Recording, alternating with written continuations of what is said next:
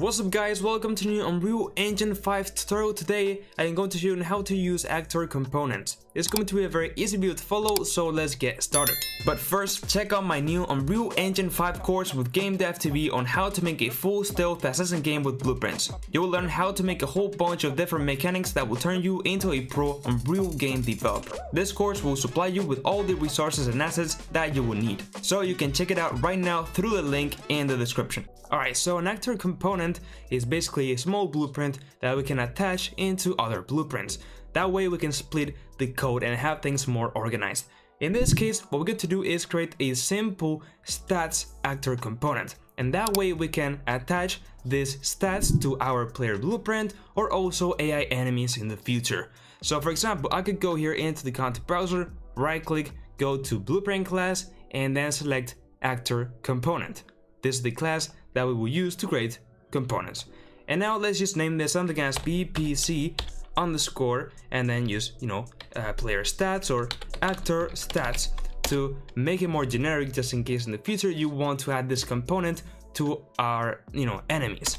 So now let's go ahead and open this up. As you can see, it is pretty much like any other actor blueprint or whatever, but of course we do not have a viewport as they're not 3D components. We only have the logic itself. But now basically we can go and add a variable, for example, for our health, and put this as a float, and another one for the level of the player, and another for the stamina, and whatever, right? Now the cool thing is that I can go and also make this how do we say, instance editable, so they are public and I can access them from outside. So what does that mean? Well, let's go and open up our third person character blueprint, right?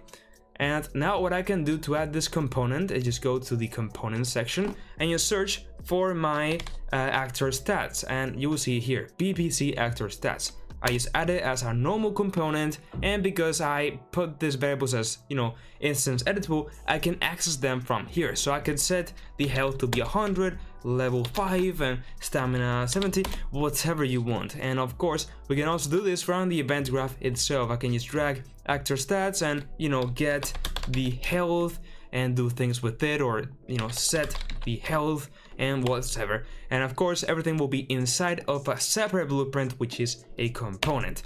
And this will keep things more organized, and it will help you to expand the project as it grows. Now also you may be wondering, well, maybe from the BPC actor stats I want to access a variable that I have here that is, for example, I don't know, like a weapon equipped, right?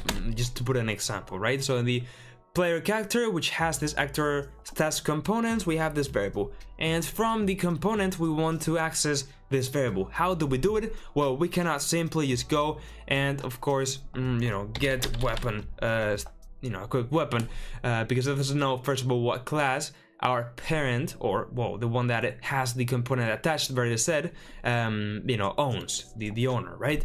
So what we can do is basically just use the very handy node, we just get owner, and now that way we can get this actor object reference, and then we can just simply cast to the third person character blueprint, and from it I can now access this equipped weapon variable and do things with it, right? So the key is using this get owner node, and that way you can do things. Also, for example, getting the actor location, right? You want to get the third person location, you can do it from the component itself using this get owner node. And of course, if you want to access its variables and so on, you need to cast like I just did here, or use an interface, right?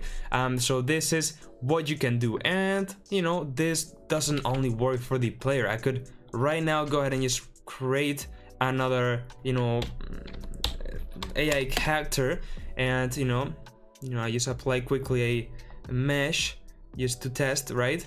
And once this compiles, I don't know why it is compiling, there we go, I can also add the actor stats component and edit things on here, and of course it will be independent and so on. So this is very cool. I use it a lot, okay? You will notice that in my series I use it a lot, especially in the RPG, which is a bit more advanced, right? And you know, you can really make a lot of cool things with it. And of course, functions, macros, you know, pretty much all in Blueprints. So that's it, guys. If you found this video helpful, I would really appreciate it. You could like the video and subscribe to my channel. Check out my Patreon and YouTube members for, you know, a lot of benefits. Join my Discord server to talk with me and to other devs. Check out my new course with Game Dev to be how to make a stealth game in Unreal. Follow me on my socials. And now, yes, with all that said, bye.